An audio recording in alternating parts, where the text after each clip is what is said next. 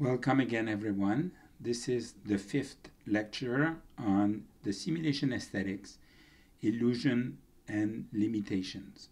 What happens when ceramic looks like other material is a very important aspect of ceramic aesthetics, and it has a long history. One of the early precursors was Bernard Palissy, working in the 16th century in France. I believe he was one of the first to make plaster molds and to cast live forms and reassemble them in ceramics in wonderful dishes and all kinds of exciting ways. And you can see on the left that the results can be very naturalistic and quite credible. But he would also do work where he would reverse things, and the water aspect of the dish are now white and the shell aspect are now blue. So he has reversed the color combinations of those two things to create work that is quite specifically ceramics. Now, Bernard Palissy, as we will see later, has a lot of followers all the way to today. This is an example here by Merriam-Webster talking about pollution, about genetic manipulation, about all those issues that are very current now. But you can see clearly the influence of Bernard Palissy in the making of her work. We have all kinds of examples from, somewhat parlor jokes from the 18th and 19th century, made by all kinds of companies and factories all over Europe and so on, where ceramic imitates nuts, imitate fruits and flowers and all kinds of material, and you were to pass those around or set them on the table, and people would try to pick one up, and of course everything is fused together, and you can't handle, and it's a big surprise, and it's a lot of fun. But what's interesting in those work for me is that if the fruit or the nut is fake, is the plate a real plate, or is it a fake plate? A plate imitating a plate. That's also quite interesting, and we will look at ceramic imitating ceramics later on.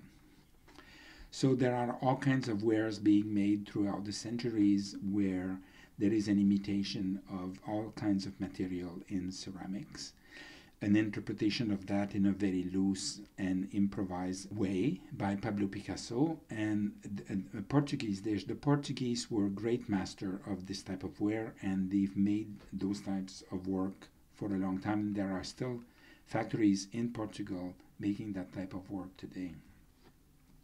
And someone like Vic Muniz going to one of those factories and making work today that reworks the potential of ceramics to imitate various material and in the process create commentary on contemporary society of great potency, while other makers like Dodi Tailleur use that potential to make functional ware. This has been done again all over Europe for a long time in all kinds of places, and this is a newer, more current interpretation of that potential in our work.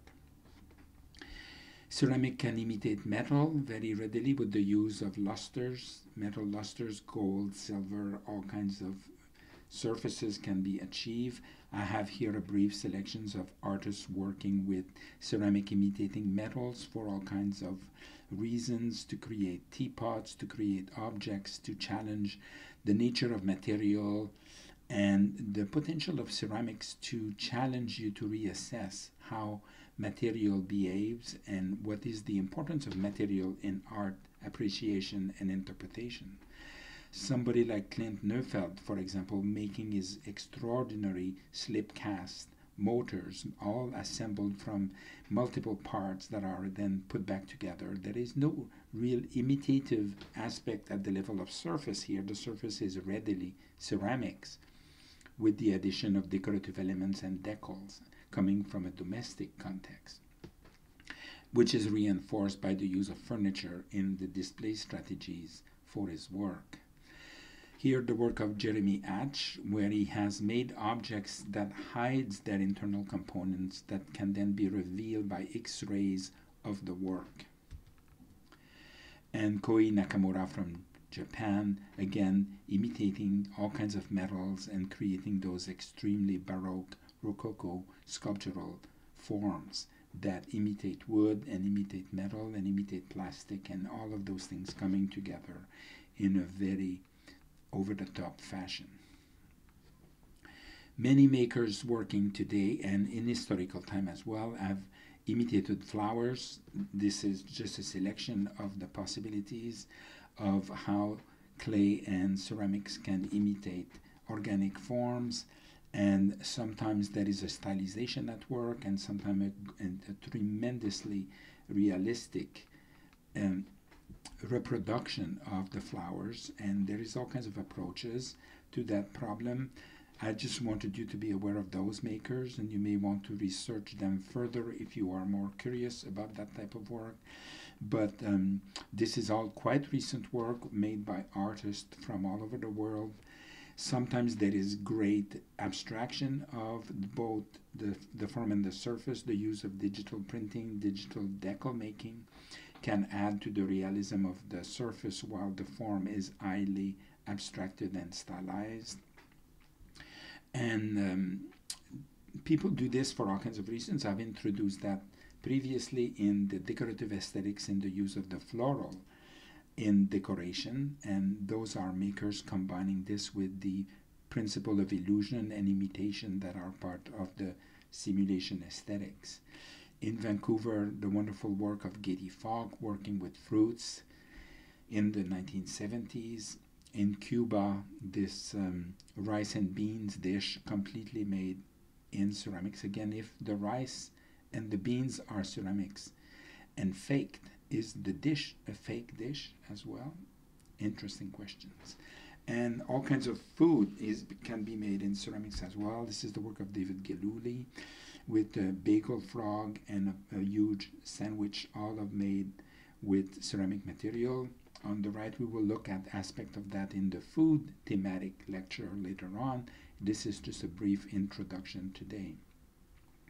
Shell and underwater themes are also very popular in ceramics. This is a beautiful example from Capodimonte, Italy from 1745. And you have it as well at the level of surface, which is something we will look into coming on. But those shells are painted, and then the vessel itself imitates marble, imitates gold, imitates all kinds of other material. You have an artist like Kyoko Tokumaru from Japan working with underwater and shell themes in her work. And again, I'm just showing you a selection of various makers who have used that potential of ceramics to imitate things and combine it with other materials, sometimes other references like chicken feet, sometimes in a very abstract way where it's more a referential aspect that makes you think of underwater themes instead of imitating things, like in Ying Wei Chuang. Wonderful work. And again, those artists come from all over the world. Sometimes there is quite a shift in scale. The work can be very big and become installation art through various strategies of display, like in the work of Christopher Adams or Courtney Madison. But it is quite interesting to consider that so many makers now are using this theme of references to shell and underwater structures and growth form to make work of great variety. Let's talk a bit about the simulation surface as well, which is another quite interesting aspect of ceramic. And at the Otsuka Museum in Naruto City, Japan, they have reproduced very famous works of art on true scale ceramic tiles using printing and digital technologies to make decals of great trueness to the original. And now that those have been installed, have been reapplied on ceramic tiles, they can be installed outside the museum, they can be weathered, they can be under snow and rain. They will probably survive the original. Here we have the Last Judgment by Michelangelo on the left and the Last Supper by Leonardo da Vinci on the right. And in the museum there are hundreds of famous works of art reproduced on ceramic tiles in such a fashion, which is quite an interesting phenomenon when you consider it. Alice Marat making plates with all kinds of references to domestic contexts. Or here, people working with the idea of the abject or the repulsive by doing things like putting flies and ants and all kinds of insects all over wares. So ceramics can imitate plastics, rubber, fruits, all kinds of things. There are a lot of people working with imitations of wood surfaces. This is work from the 1950s from France, work from the 1970s by Howard Cutler, an artist who makes his presence felt in a lot of those lectures because he is a tremendously influential and a precursor in so many ways in the use of what would be called conceptual approaches to ceramics making. People creating all kinds of illusions of space as well at the level of 2D surfaces. And there are quite a few of those artists making work where the difference between flatness and volume between 2D and 3D is illusionistic and gives you the impression of things being positioned in space in ways that are not true in reality. So this approach to simulation is quite interesting as well, and I just wanted you to be aware of that amazing potential. For example, in this those two works by Mineo Mizuno, some of the cups are painted, and one of the cup is an actual three-dimensional cup, and which is an interesting visual game being played here on this work, which combines many of those aspects in a singular work. And here we have a drawing in underglaze pencil by Vern Funk, where those illusion principles are explored. So there can be 4 different types of simulation, and the first one is called the realist object. And there will be more about those 4 differences in the reading assigned for this lecture, for this week's course. But the characteristic of the realist object is that although it imitates something, you know very clearly that you're looking at ceramics. There is always a clue that tells you that this is something made out of ceramics, that it could not be made out of the original material like metal here in the case of Ai Weiwei's metal bars. Because of the use of color, all of a sudden it becomes something else. Or because fruit are assembled to create teapots, they cannot be fruits anymore, and one reads the ceramicness of the object quite readily, and there is no intent to create an illusion in the realist object. And examples of that come from various cultures in historical times, but I Ching teapots from 17, 18, 19, and all the way to today in China often use those principles of the realist objects to make ceramic objects that are composed of rather realistically modeled and assembled forms.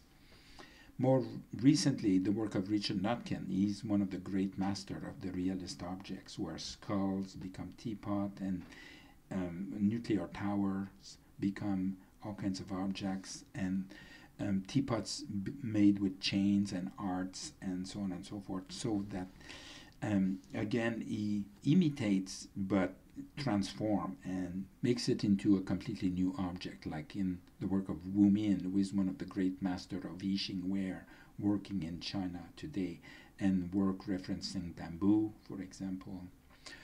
And just again to introduce you to a few makers who I think use the principles of the realist objects by making things that are clearly ceramic things, but references all kinds of sources, like cabbages, and that become lamps. Or early on, where ceramics become wood and becomes a bridge, and because of its installation in the context of a museum, one understands all of those transference that takes place in his work.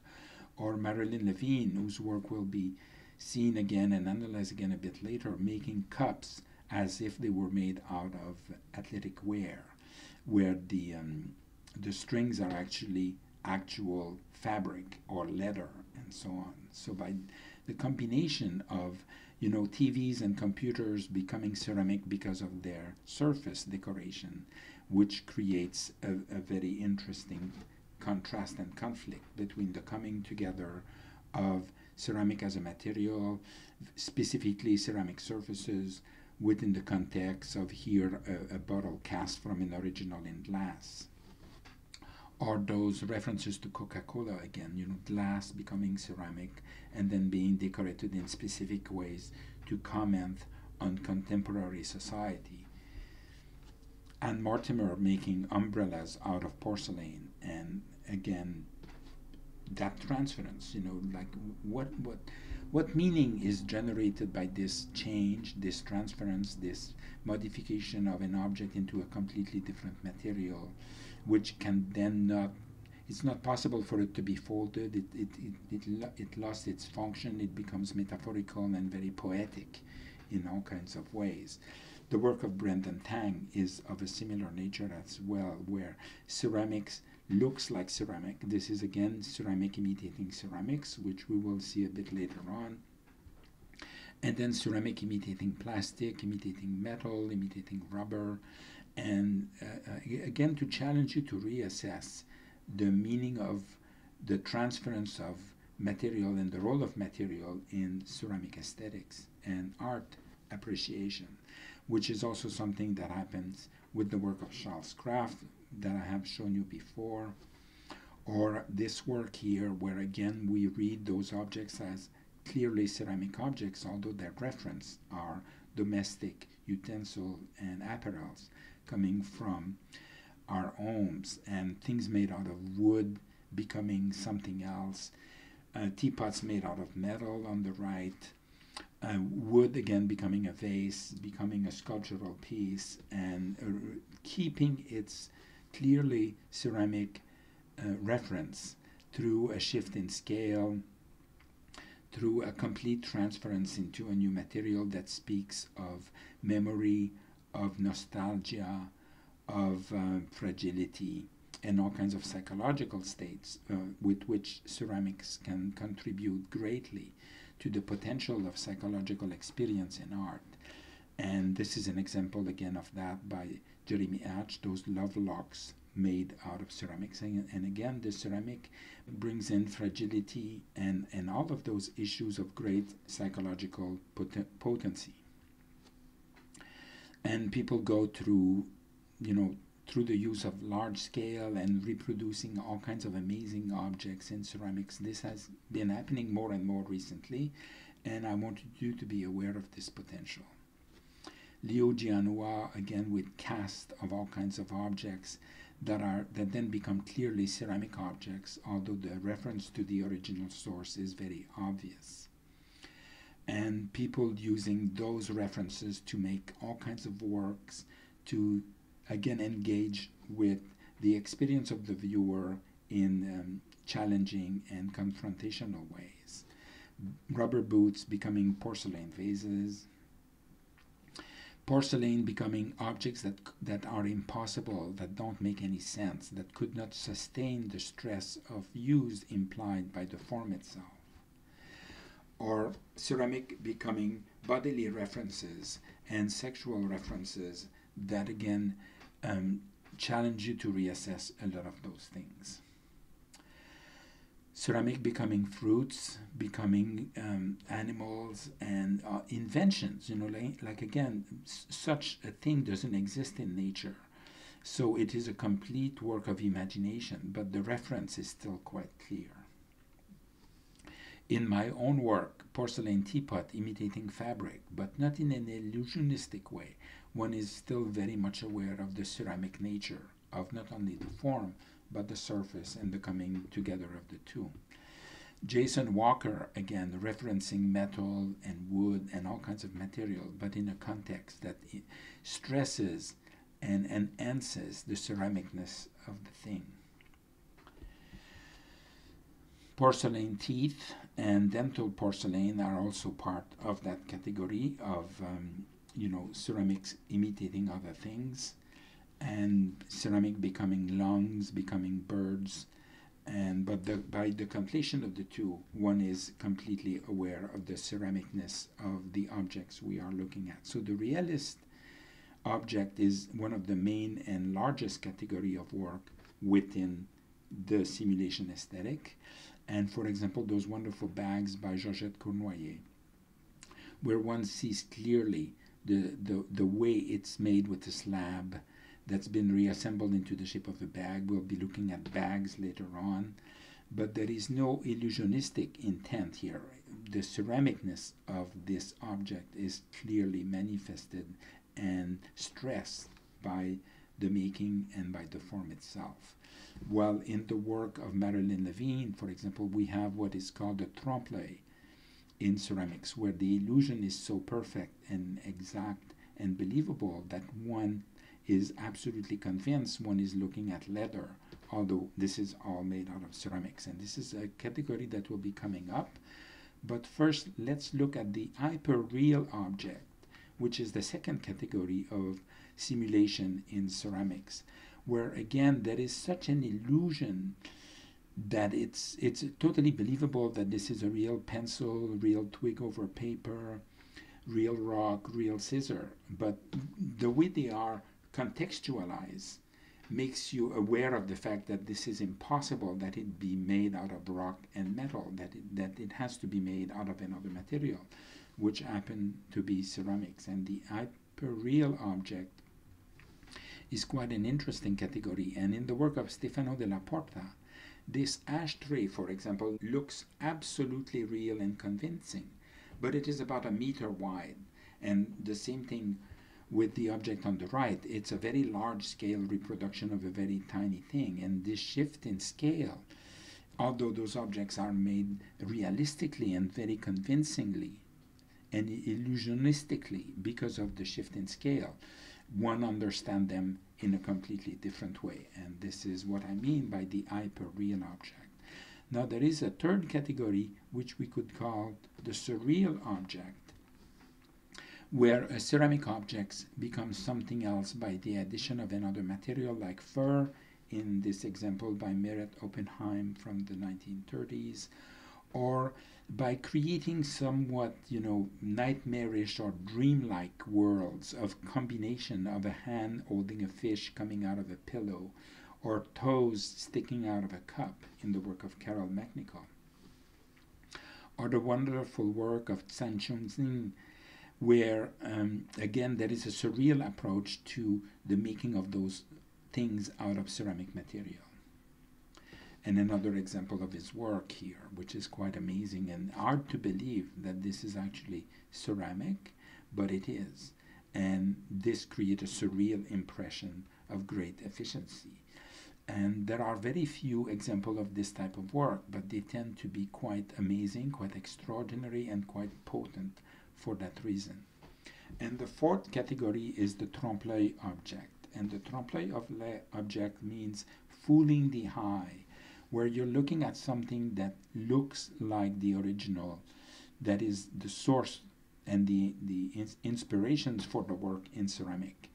And Marilyn Levine is the great master of the trompe-l'oeil object in ceramic. She has worked over decades making quite extraordinary work within that specific aesthetic in ceramic. And Al Leon is another one of those great makers, making work of total trompe-l'oeil, fool the eye, believability. And I'm just showing you the example of a few artists working in that aesthetic. And by dipping actual textiles into ceramic slip, one can capture the extreme realism of the form and the quality of the material itself. And those are two examples of those types of work made in porcelain. Richard Shaw is also one of the great masters of the trompe-l'oeil objects, where he makes things of such a believable realism that one actually believes that one is looking at a book or a set of cards and so on. More recently, Jeff Koons has explored this potential as well by making work in ceramics, and younger makers following in his footsteps casting, all kinds. Usually casting is at the center of the trompe-l'oeil aesthetics, although it's not at all in the case of Marilyn Levine, where the work is completely hand-built. But certainly those two objects would have been slip cast using very complex molds. And just introducing you to the work of a few makers here again who use the trompe-l'oeil objects to create very interesting work that combines aspect of the realist object, the hyperreal object, the surreal object, sometimes within the trompe-l'oeil as well, to make work that is quite amazing and quite impressive. There is always an impression with that category of, look how what I can do. I bet you can't do something like this. I'm amazingly good at reproducing things. There is a show-off quality to that work that I find interesting as well. And those are some of the great masters of the form coming from all over the world. And you're looking at work sometimes that you can hardly believe that what you're looking at is actually completely made out of ceramics. And again, you know, references to metal, references to food are quite common, but everything you're looking at here is a ceramic made form. Making furniture out of ceramics. And you know, like what happens when you transfer a chair into ceramics, and how do you respond to that new object? What is your relationship to it? What is your experience of it? Could you sit on it? What would happen if you did sat on those chairs? Would they sustain the weight of your body, or would they crumble under it? And there is a feeling of danger or vulnerability, and the fragility, the inherent fragility of ceramic as a material is stressed by those works. Now there are also a large variety of works made with bags, boxes, boots, and books, which we will see again in the text thematic lecture later on. But one of the precursors of using bags in ceramic is Victor Sikansky in Regina, Canada, around 1969, and he went on to make those wonderful preserves and pickles later on. But Robert Arneson may have been doing something similar early on, but with a non-illusionistic, or you know, the reference is so removed from the source that although it is a bag, it's not clearly one. And again, the work of Victor Spinski, making boxes, making bags, Bertozzi and Casoni from Italy, again, making those kinds of references in their work. Robert Rauschenberg made ceramic work with flattened boxes of very interesting interest. One of the first ceramic cast paper bag, I believe, is from 1973, and again it's a work by Howard Cutler called The Old Bag Next Door is Nuts. And I think he was the first one to take a paper bag, make a mold of it, and then cast it into ceramics. And then there are many, many followers of Howard Cutler since that time. Just the following year, Michel Harvey in Montreal, Vernon Patrick with his extraordinary presidential bag, and people have been making bags in ceramic ever since. And again, we find example of that from all over the world. Sometimes there is a stylization or a simplification of the form, but the reference is still very clear. Sometimes there is a great realism in the quality of the products made out of cast ceramic. Casting has to be at the center of this process, of course. And it's quite interesting the way sometimes they become ceramic objects again at the level of glazing and surface, while sometimes the illusion is quite phenomenally efficient. Lishan Zhang from China. So it is quite interesting to consider why people make bags and boxes and in ceramics, you know, because a bag and a box is still a container. It still speaks of containment, which is one of the main concepts of ceramics. It still speaks of volume and the connection between image and object that I've been discussing so far and will discuss again in future lectures. But bags are also very metaphorical objects. They speak of movement, of displacement in space. They bring in all kinds of memories and psychological states.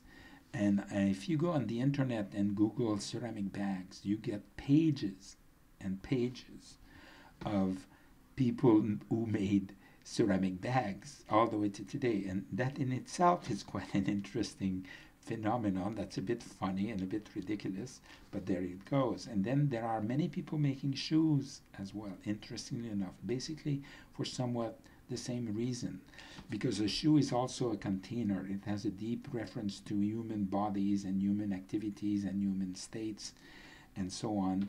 It references style and fashion and ethnicity and cultural backgrounds, and all of those issues can be explored further by referencing them through the use of a shoe. Here we have a very amazing shoe by Jason Briggs making references to bodies and to sexuality and so on.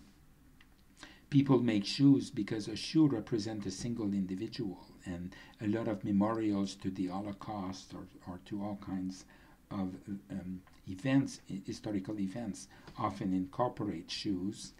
And again, the work of Gedi Falk from Vancouver, working in the 70s, making her piles of fruits and all kinds of objects in ceramic, but also her wonderful shoes. Luigi Ontani from Italy. All kinds of people. 4 examples here, 4 different artists working with ceramic shoes. And it's a very interesting question to ask. Why do such a thing, and what happens when you do such a thing? Making references to your culture, the fact that Australia, everybody wears flip-flops, and they were first invented in Australia, but everybody basically comes from England, which is where the blue willow pattern comes from, and the conflation of the two speaks of that historical background. So, just hundreds and hundreds and hundreds of makers making hundreds of shoes for all kinds of reasons. And I'm not going to analyze each one of those objects in depth here, but, keep in mind, again, the connections to human bodies, human activities, and also the fact that shoes are containers. And they speak of fragility once they're made into ceramics. And all those transferences imply all kinds of wonderful metaphor, poetic states, and psychological effects. Now I have a selection that I call the Children of Palissy. I've started this lecture by showing you work by Bernard Palissy and many artists throughout the 20th century, like Lucio Fontana, whose work will come again in the material aesthetic lectures later on, by using crabs and fishes and underwater forms and approaching the making of ceramics in exciting ways. He's what I call a Children of Palissy, who was the first to use those kinds of images and their transference into ceramics to make amazing work.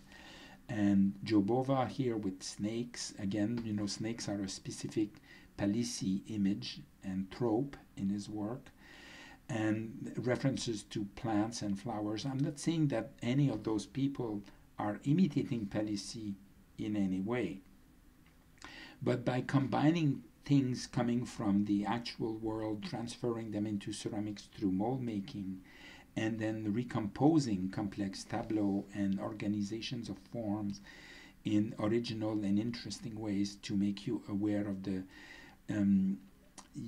like that amazing transference that happens when things that were not ceramic originally become ceramics all of a sudden. And again, Bernard Palissy was one of the first to do such a thing, to put a fish on a dish and see what happens. And Patti Warashina does the same thing today. Bobby Silverman is another one. The format of the oval plate, the snake, the organic references, the references to water in his work. So this is work that follows in the footstep of a ceramic artist from 16th century France, making work that speaks of cultural origin, of ethnicity, of religion, of all kinds of things. And sometimes in a very abstract way, but again, at the level of sensibility of putting things together that are not supposed to be together. I believe those artists are what I call children of Palissy. And then it is quite interesting to consider the genealogy of this work and the reference to the past that it implies. And we're getting close to the end here, but there's still this amazing category called ceramics imitating ceramics, which is a very interesting aspect of the simulation aesthetic. Those are slip cast and glazed objects imitating handmade and unglazed forms coming from Aboriginal cultures. While the work of Michael Frimkes, again, that I have introduced before, because he's tremendously influential and important, this is ceramics imitating ceramics. Or Howard Cutler, again, making work that make references to mold making, to how an object is used and how it is, what kind of experience does it create for us, and contesting and challenging those things, and making you aware even more of that great potential of ceramics to create extraordinary human experiences.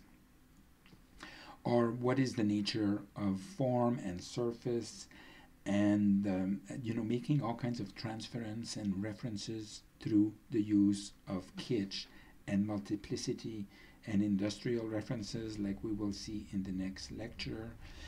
Ceramic work that is basically as much a work about pot and pottery making and vessel forms than it is a form in itself. Or Michael Lucchero making references to George Orr, so it is again a form of ceramics imitating ceramics while creating work of great originality. Ken Price making references to the folk pottery of Mexico in his very sophisticated work of the 1970s. Bruce Levan making a water bottle in ceramics as if it was reconstituted from broken shards from historical archaeological time, making reference at the level of decoration of Mimbres objects from around 1000 AD. This amazingly bad image of an imitation Mimbres platter that you could buy in any shop in the 1960s. David Furman, again, ceramic imitating ceramics, a cup that becomes another cup, or a paper cup that becomes a ceramic object, and so it looks like a paper cup, but it's not a paper cup. But cups are understood as ceramic, typical ceramic form. And again, a New York porcelain coffee cup imitating a New York paper cup. The wonderful work of Richard Millet, completely composed out of faux shards coming from a wide repertory of ceramic surfaces and ceramic forms to create new work that make you aware of that potential of ceramics to reference the past, but be relevant in the present while it projects itself into the future. The work of Jeanette Debus, where she has thrown form on the wheel, made plaster molds of those forms, and then make multiples of those forms through slip casting. And if the original could only be unique now that it has been reproduced through plaster casting, each one is an exact reproduction of the form. So that's an original transference as well. Many artists working in ceramic today make all kinds of references to historical precedent. Japanese tea-wares are very popular in that sense. And then you have people who make work of such extraordinary believability, even at the level of human bodies, like Tip Tolen, that this illusion, again, this is a trompe-l'oeil effect where the illusion is absolute. And Judy Fox is one of another master of that approach to sculptural ceramics imitating human forms and human bodies. And then you have the weird phenomenon of plastic imitating ceramic, plastic Oribe, plastic Chino, or plastic Lebanon slipware, and the wonderful work of the sculptor Robert Terrien, which uses dishes made at a very large scale. Each one of those dishes about 1.5 meters wide, and then they're stacked in huge piles. So those kinds of transference are found in other art forms like sculpture, for example. But within ceramics, it is interesting to consider what happens when ceramics become plastic, or when plastic becomes ceramics, as in the case of this water jar from Guatemala, which is the last images I'm showing you today. And think about it. See you next time. Thank you.